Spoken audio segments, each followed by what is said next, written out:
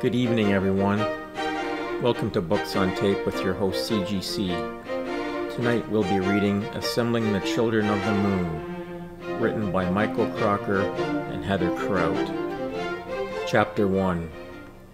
My name is Nova Blackheart, and this story is about me and my friends getting a Wicca group together to worship our gods and goddesses. During my freshman year in college, I meet some interesting friends, ones who worship Wiccan.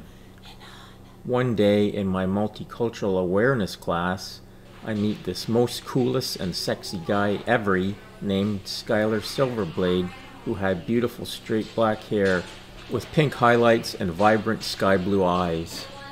I was sitting by myself in class, and he comes over smiling with a beautiful smile I have ever seen, and sits by me, and he smiled at me. He asked if I was single, and I tell him, "Yes, I am. Why you asking?" I smile shyly at him. "I was wondering if you wanted a love to spend an eternal life with you. Plus, I think you are really cute," he tells me. I blushed and said, "Thanks, you are pretty cute yourself, stud, LOL." He laughed and said, "Thanks. So there is this club named The Jungle, and I was wondering if you would like to go out tonight with me," he said to me. "Sure," I tell him. "I would be honored, and can my two friends come with me? They're like family to me," I ask him. "Of course, the more the merrier, and make sure you wear something sexy, okay, stud? LOL, Skylar tells me. "See you tonight."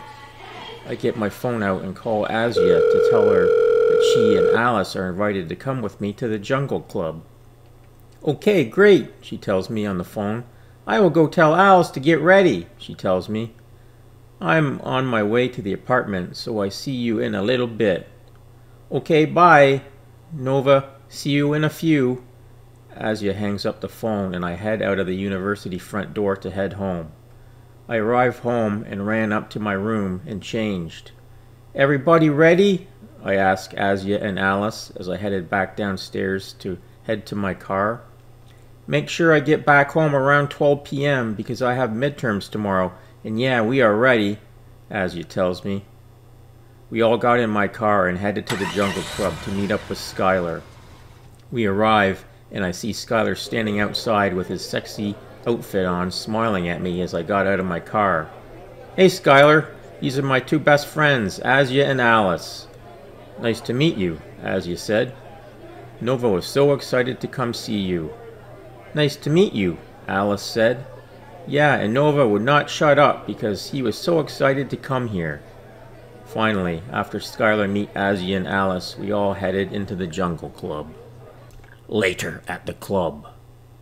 I cannot believe he was here. I spent my whole life running from Trevor, the one who tried to kill me and my sister. I'm so shocked that I had to leave the club to go take a smoke break. I leaned over to Nova and whispered in his ear, "I have to go take a smoke break and clear my head. I will be back in a few." I walk outside the club to smoke a cigarette on the sidewalk next to the club. My name is Asia, and to tell you a little bit about myself, I am a mixed girl, half Asian and half African American, and I am also a werewolf. I think back to how life used to be simple when Mom was alive, and back before Wicca came into play. I sigh. I'm so tired of this. I still can't believe that I'm so scared of a human being, especially to someone like Trevor. I started getting mad, and so I decided to shout, "Damn it!" and punch the brick wall with my fist. He should be between my teeth. I should have fought back, but I didn't because I was madly in love with Trevor. I told him what I was and thought that he would accept me for what I was, a female werewolf. Not the evil ones that got bit, but the one that was born, which I had werewolf blood in me. I was born to defend humans like my sister Alice. To be honest, I couldn't even do that, protect my own flesh and blood. I was the sorriest female werewolf alive. And then I sigh. My life has so far been nothing but full of crap. I mean, it's so hard to raise a young witch like my sister Alice. As I continued in thought, Alice walks over to me and started talking. "What is wrong with you? And why did you just leave all of a sudden?" she asked me.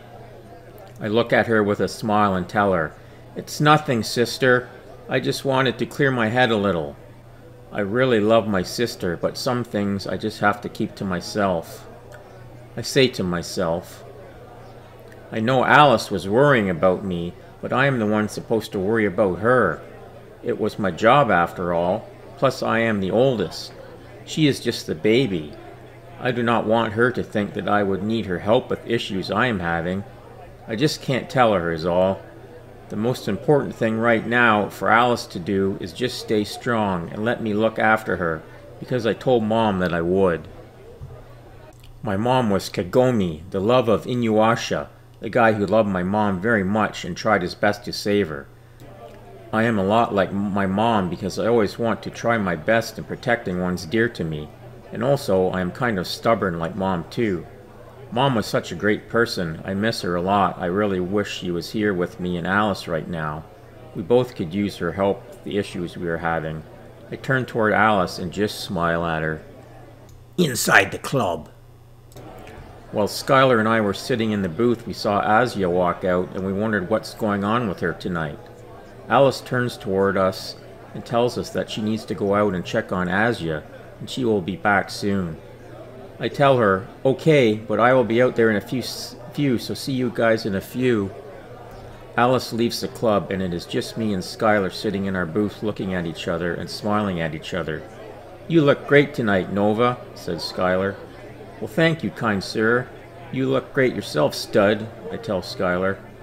"Well, what can I get you, sexy gentleman?" said our waiter. "I would like a tequila to drink," I tell him, and then he turns to ask Skylar, "You, sir, what would you like?"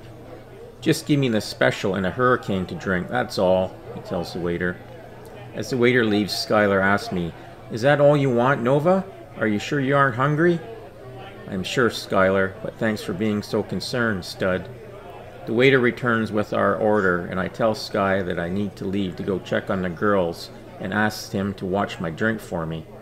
"Sure thing, Nova," he said. Then I kiss him and head out the front of the door of the club to go check on Asia and Alice.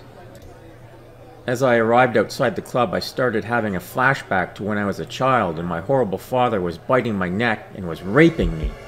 At this moment, I got weaker. Next thing I know, I landed on the sidewalk and hit my head so hard, which completely knocked me out. The flashback was still going on, and the last time I hear someone's voice in the distance but could not tell whose voice it was. "Nova! Can you hear me? Are you still alive?" Someone is calling my name. I wonder who it was. Outside the club. I finally got done smoking my second cigarette and head back inside, and of course Alice is following me like a lost child. I turn the corner and see my best friend Nova on the ground, knocked out. "Alice, go get Skylar and bring him here now," I yelled at her. "Okay, I'm going. I will be back in a few," Alice tells me and quickly runs inside to go get Skylar. I bend down to check to make sure he was breathing, and he was, thank goodness, I said to myself. As I was bending down, he was saying something, but I could not understand what he was saying. "Come on, Alice," I thought to myself. Alice and Skylar finally arrived, and I told them to stay with Nova while I went to fetch Nova's car. I quickly got in the car and drove to where Alice, Skylar, and Nova were. I pulled up into the driveway and quickly hopped out of the front seat to open the back door so they could put Nova into the back seat. Everybody quickly got in the car and I drove to the highway. "Okay, Skylar, I'm taking you home. Show me where you live," I tell him. We got halfway down the highway and Skylar pointed to a creepy-looking apartment and told me to turn there. As I turned into the driveway, I looked out of the car window and thought to myself, I think this is where Trevor lived. "Thanks for the ride. I will call Nova later to check up on him," he tells me, and then heads into the house. I quickly drove out of Skylar's driveway and back onto the highway. We finally arrived back at the apartment. When we pulled up into our driveway, me and Alice pulled Nova out of the back seat and carried him up to the apartment. We entered our apartment and placed Nova on the couch. I ran to our kitchen and got a cup of bagged blood out of the refrigerator. I then heated it up and brought it back to Nova as he was finally awoke. He quickly drank it up, and I sit by him on the couch to ask him if he felt any better. "Yeah, I feel a lot better now. Thanks for that, Asia. It really helped me out," he tells me. I quickly thought to myself, I hope these flashbacks don't start happening again. I got up and walked over to the living room window and sat in front of the window. I looked out the window and thought, I cannot believe Trevor lives with Skylar. I hope he doesn't harm him. Well, I'm heading to bed, Nova said to me. Good night, see you in the morning. Good night, I tell him back. I might as well head up to bed also. As I headed up the stairs, I called to Alice to tell her to also go to bed, and she said she was. That concludes the telling of Chapter 1. Please comment below if you would like me to read Chapter 2. Thank you.